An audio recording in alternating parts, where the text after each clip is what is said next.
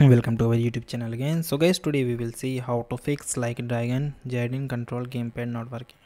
So if you are a fan of the Yakuza series, you may have already tried out like Dragon Gaiden, the latest spin-off that's bring the franchise's signature action packed combat to a new setting and the character.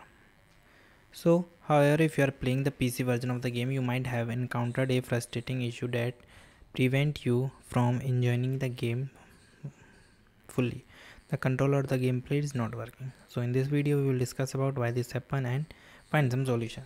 So first one is check your controller connection. Make sure your controller is properly connected to your PC and recognized by a system.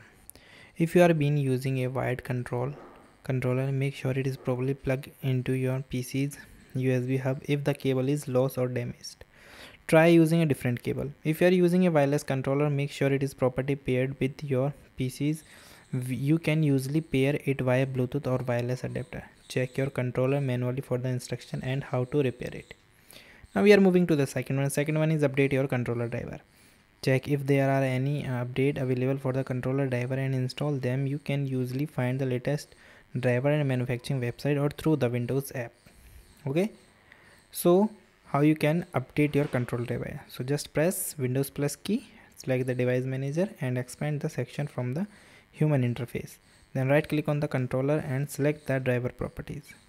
Okay, if you are still in a problem, then we have the another option is calibrate your controller. Sometimes the control calibration setting can get mashed up, so causing game is be misinterpreted your input. So press Windows plus R window type and joy.cpl in the run dialog and press the enter.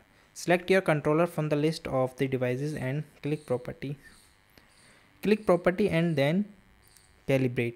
Follow this on-screen instruction to calibrate your controller and make sure you move to the joystick press along to the button when promoted.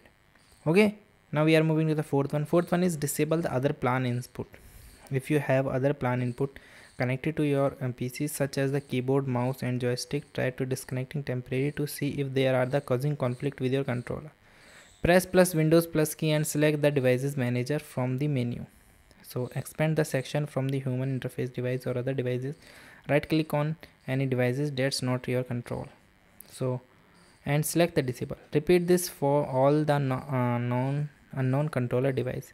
Restart your PC and try to playing the game with your controller again. Okay, now we are moving to the fifth one. So fifth one is use a third-party software. If none of the above solution work, you can try to using third-party software such as X360 and DS4 Windows. So you can download the X360 or DS4 Windows from the reputable source such as their official website. Extract the download files to a folder on your PC. Run the program and follow on-screen instruction to set up your controller. So you may need to map your controller input at the game control manually. Save your setting and close the program. Then launch the game and see if the controller is working properly, on or no. Okay guys, thank you and have a nice day and subscribe our YouTube channel for the further informations.